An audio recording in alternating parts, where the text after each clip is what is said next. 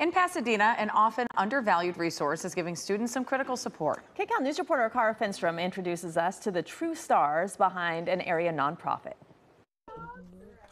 You're killing it, Donnie. East South Flores gave these middle schoolers cameras before heading out in search of beauty. Pick up your feet, please, when we're walking, because the road's super dusty. He's part of the backbone of STARS, a Pasadena nonprofit that's inspiring children. STARS students take part in summer camps and after-school programs, with many getting support all the way from kindergarten through college. So how'd it go walking up the stream? Every year, the group provides about 100 low-income families with everything from tutoring to groceries. They did a lesson on personal space. We first caught up with Flores during a meeting with program leaders. All right, some of the kids really struggled with advocating for themselves, so if they needed help, they just would not raise their hand. He's one of the program's dozen college interns studying to be therapists and social workers. So I was actually very eager to be able to use my Spanish-speaking language and offer these services to the community in a language that they'd understand. What really sets this program apart is its focus on relationships between students and caring adults. Breaking the stigma of mental health is very important. I personally had an aunt who struggled with mental health.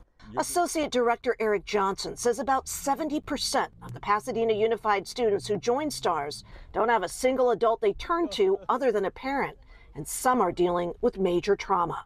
I had to deal with both abuse at home and then being molested as a young age. And those were secrets that were kept. And if it wasn't for caring adults in my life, I really don't know if I'd be here today.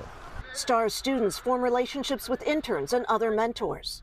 Johnson says during his nearly 15 years with the group, every rising student in its after-school programs has graduated from high school.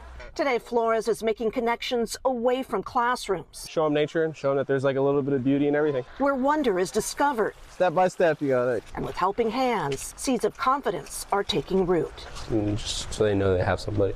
Kind of why I do this, you know. From Eaton Canyon, Finnstrom, KCAL News.